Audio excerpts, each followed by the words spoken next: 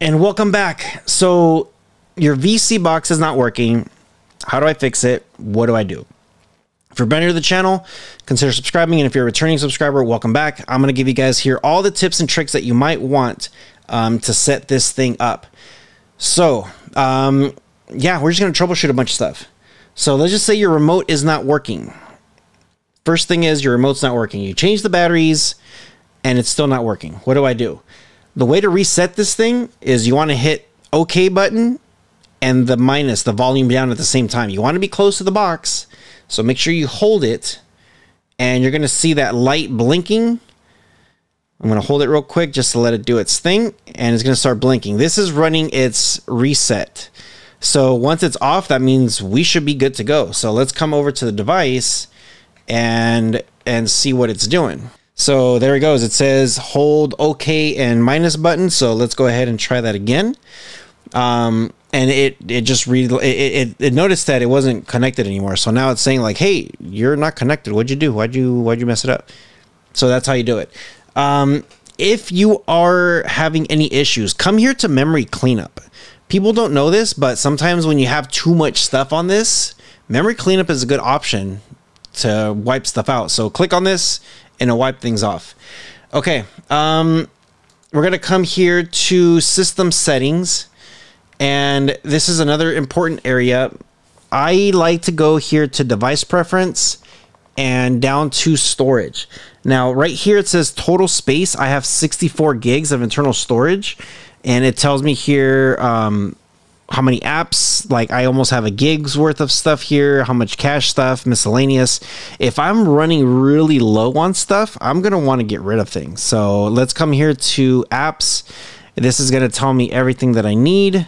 So let's go to see all apps. This will show me everything that I have downloaded. So IDA 64, Disney Plus, Firefox. I have some pretty basic stuff here. Nothing too much. I'm not really taking a lot of space. So yeah, that's how it runs.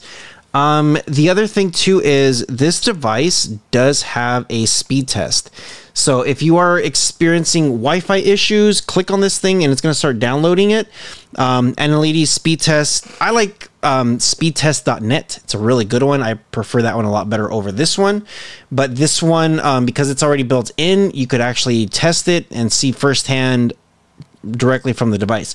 I typically do the test on the device and not on my phone. If you're running, let's just say Smarters, you want to run it in Smarters. If you're running the whole box, then do the whole box.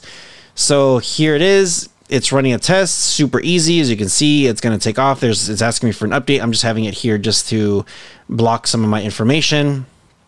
Pretty simple, pretty basic and easy. If it's still running some issues where you're just like, I don't know what's going on here, some of my channels aren't working, go to contact us. And this is also very, very important to know. Some people don't know about this for whatever reason. I'm going to go ahead and hide my face here. So that way, if you guys need to scan the QR code, go for it.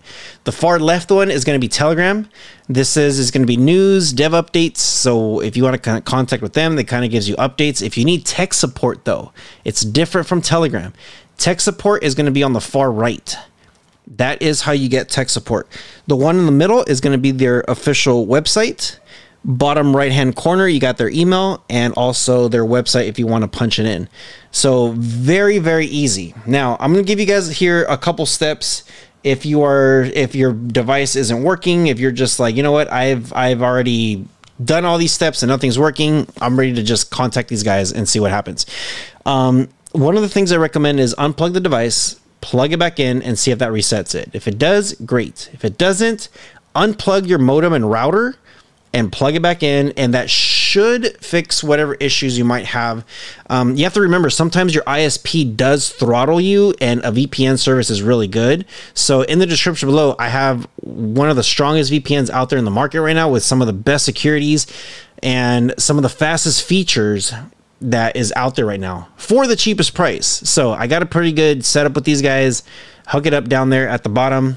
You guys will not regret it. The 2 years, it's like $1.99 a month or something like that, and you get 3 months free. And for 2 years, it's great, guys. You got nothing to lose. 30-day money back guarantee, so you can test it out too. Let me know if you guys are having any other issues within this device. Yeah, those are like some easy troubleshooting steps, either with your remote, with the device, with the buffering, with your routers. Simple. Let me know in the comment section if there's anything else that you guys want to see. And as always, you guys take care of each other. See you guys in the next one.